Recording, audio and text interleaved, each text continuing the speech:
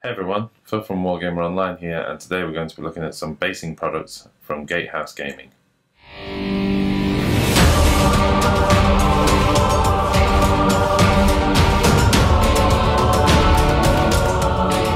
Firstly, a big thank you to Gatehouse Gaming for sending 8 samples along for us to review. As you can see, we've got a range of basing materials from Acid Scrub, Cryo Texture, Permafrost, Large Scrap Pile, which is the only 3D printed one, Gold Rush, Cement Rubble, Wastelands and Deadwood Hedge.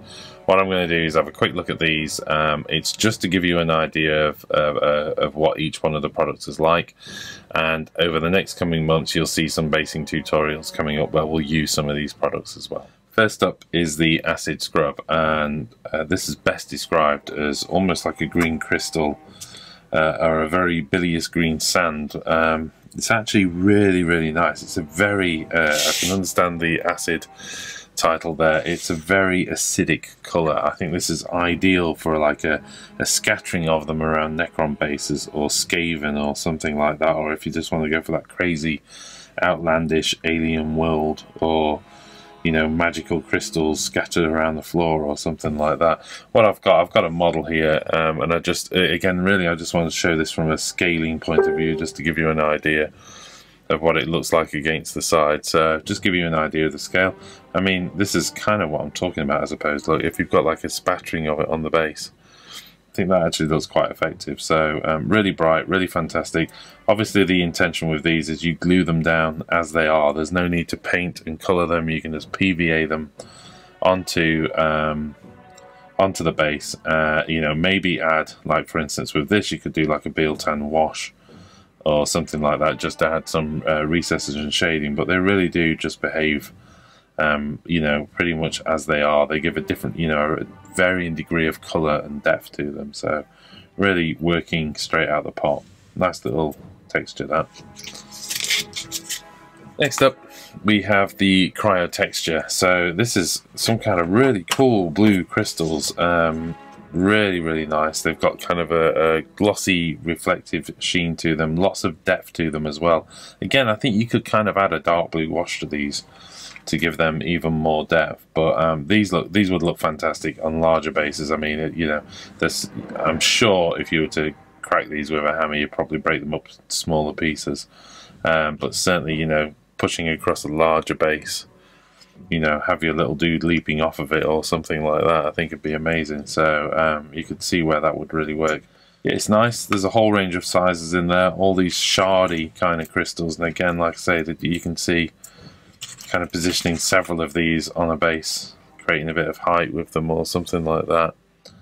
I think that'd look amazing. So yeah, it's really cute, that one. I'm definitely going to be using that on some sort of Zechian bases or something like that. I think that'd be perfect. Next up, Deadwood Hedge. And yeah, I mean, most people will be quite familiar with this.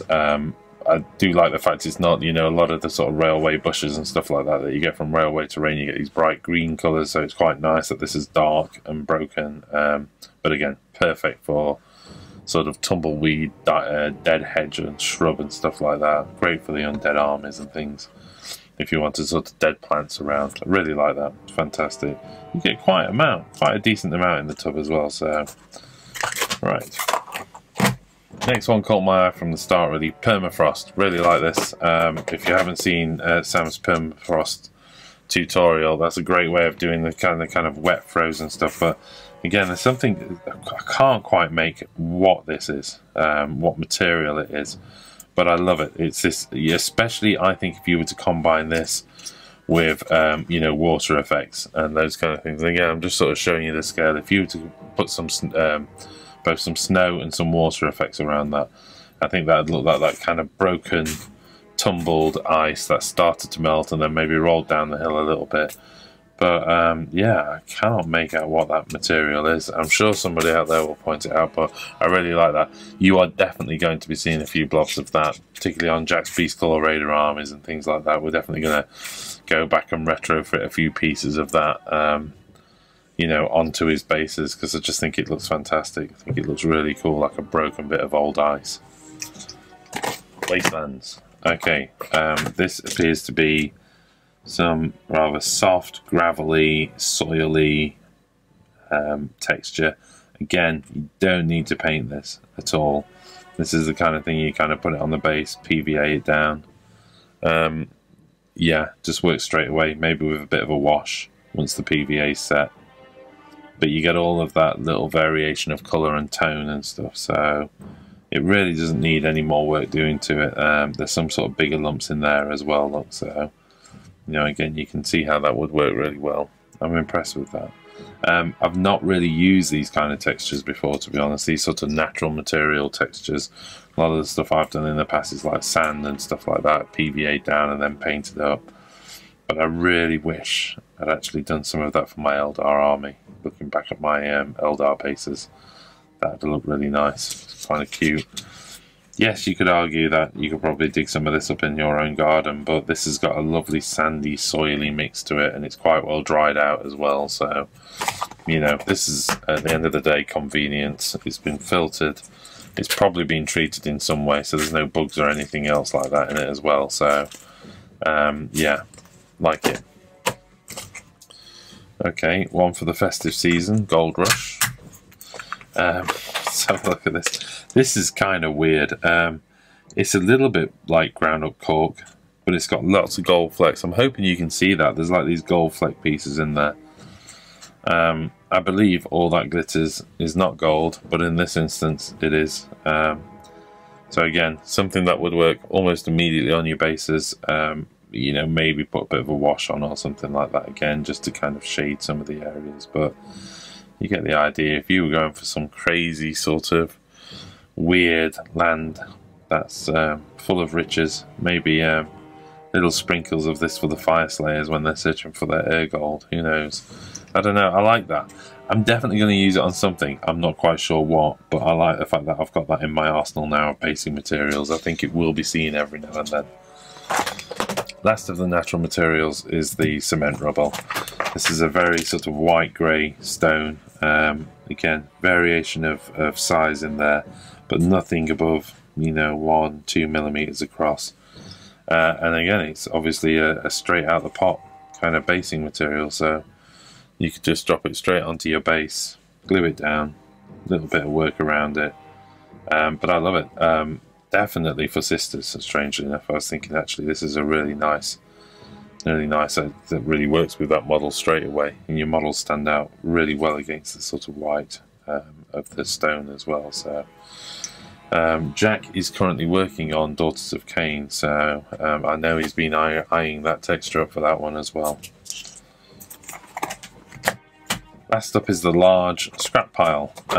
So this is 3D printed terrain of barrels and tyres. Certainly that's what it looks like, and a few other bits and bobs in there. You know,